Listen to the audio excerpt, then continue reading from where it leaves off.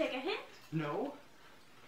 Besides, that was pretty obvious. A lack of inventiveness, I should say. Yes, that is something you would say. Say, where do you want to go for dinner? I don't care. I'm not hungry. Well, I just had breakfast. Suppose we wait until after the play. But won't that make it pretty late? Not with the little stinker we're seeing tonight. From what I hear, we'll be at Blake's by 10 o'clock. You really ought to be fair to these plays. Darling, are these plays ever fair to me? I've never seen you walk out of a musical. That musical isn't opening tonight. No? Darling, you've got to learn the rules. With any musical, there's at least 4 changes in title, 3 postponements. They liked it in New Haven, but it needs a lot of work. I was so hoping it was a musical. You have such a light mind. Not at all.